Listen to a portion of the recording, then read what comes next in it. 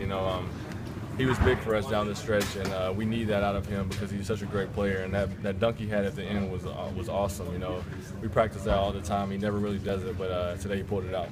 Did that feel like one of the more ugly, grinded out wins you've been a part of? For sure. Like I said, we were just trying to find a way.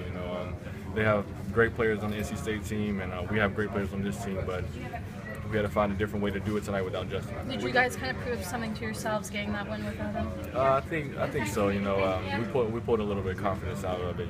But I think we already knew that before, that we were still a good team without him, and we understand that, and we know that we're capable of great things even without such a great player like that if we just play together as a team. When you say Toby practices dunk at the end of practices, was it a pick and roll play kind of play? It's just getting into the dunk spot, and he got into the dunk spot, and he just went up and dunked it. He didn't take a dribble, and that's what we've been asking him to do all year, and he finally did it. What's considered the dunk spot?